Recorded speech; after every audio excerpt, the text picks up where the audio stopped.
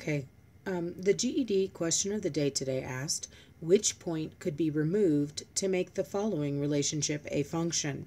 Just to let you know, this is kind of a weird little question. I've never seen this on any other test, these kind of problems, besides the GED, but it's not hard. It's pretty simple. It's based on knowing what a function is. Now remember that a function is a relationship where each input value, usually our input values are our x's, is mapped to one and only one output value. So each input has only one output, one y. Okay, so currently the relationship described in this table, this is a table, you can see we have some x values, we have some y values. So what I'm saying here is when x is -3, y is 1. When x is 2, y is 2, so on and so forth.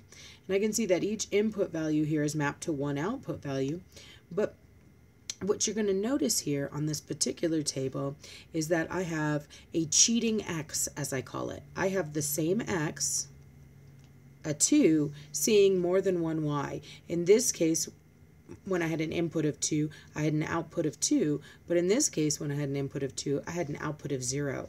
And that's what absolutely can't be. So currently, this relationship is not a function. If I want to force it to be a function, one of these points has got to be removed from the relationship. So it doesn't matter which one, you could take either one. So which point could be removed to make the following relationship a function? Well, you could take the point 2, 2. And notice how I write it if I want to talk about a point. I write it in parentheses. A point is always these two numbers in parentheses separated by a comma. So I could take away the point 2, 2, or I could take away the point 2, 0.